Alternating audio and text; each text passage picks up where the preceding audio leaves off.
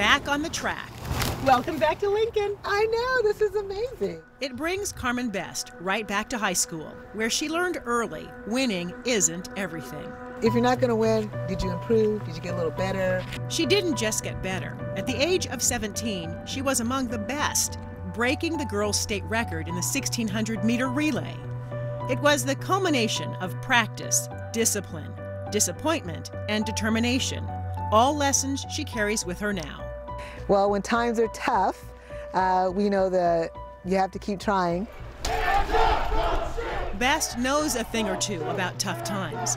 In 2 wide-ranging interviews, she talked to us about her rise to the top of the Seattle Police Department, racism that she's encountered along the way, and what led to her departure. We will not be divided! In May, protests erupt in Seattle against police brutality and systemic racism. I think we are. After the police death of George Floyd, protesters took over 6 city blocks. Leaving the precinct was not my decision. Best lashed out after her officers were forced to vacate the East Precinct. Police were called out, criticized for using tear gas and blast balls against demonstrators. As demands to defund the police grew louder, the council responded, voting to slash $4 million from the SPD budget, putting 100 officers' jobs on the chopping block, and cutting the chief's salary by 40%. Do you think the city council would be treating you this way if you were a white male police chief? Have you ever seen a white male police chief sidelined and treated the way that I've been treated? I can't say that I have in Seattle. I bet you haven't. So, after 2 years in the top job, that was it. I'm done. Can't do it. It was her way, she says, of getting out of the way. Thank you all for all the work.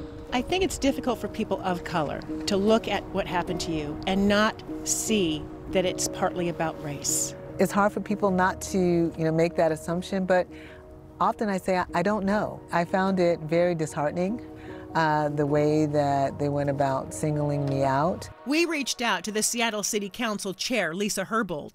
She provided a statement pointing out that she reached out to correct Best's salary cut and added, "I do wish I'd known how to be more intentionally supportive of Chief Best in recognition of her extremely difficult position as a black woman leader in a traditionally male-dominated employment sector, while still fulfilling my responsibility as an elected."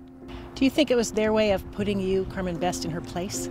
I absolutely think that was some of their intention. I challenged their thoughts. I said what I believe their decision-making was not inclusive and that it was quite frankly reckless. And I honestly just did not want to continue in that vein, to have other people's jobs and lives affected by the mean girl attitude.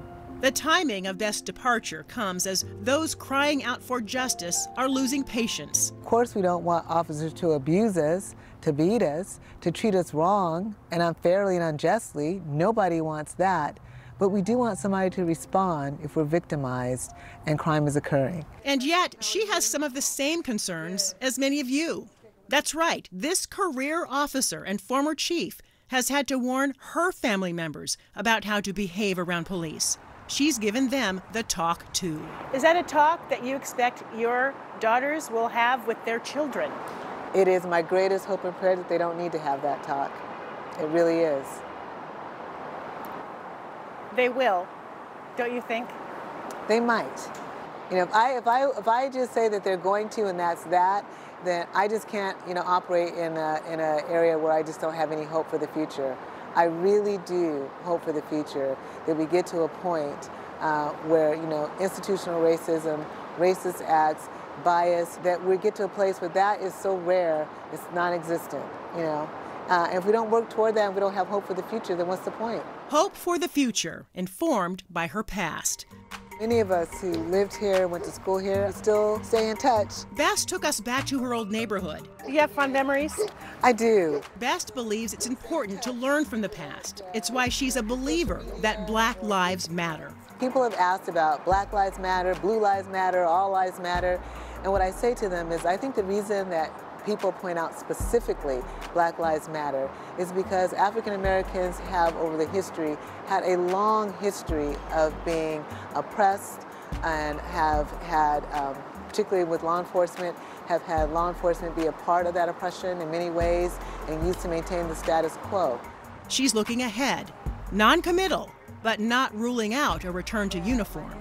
For now, she plans to enjoy her newest role of grandmother. If there is one thing that you'd like to see change within the lifetime of your grandchild, what would it be? You know, Joyce, we have to strive for equity. And I absolutely believe we shouldn't ignore the fact that we all have our differences, but when we change the mindset to we embrace and appreciate those differences, you know, that's the key thing. And I want to hope, you know, I absolutely believe that at some point, you know, we'll get there.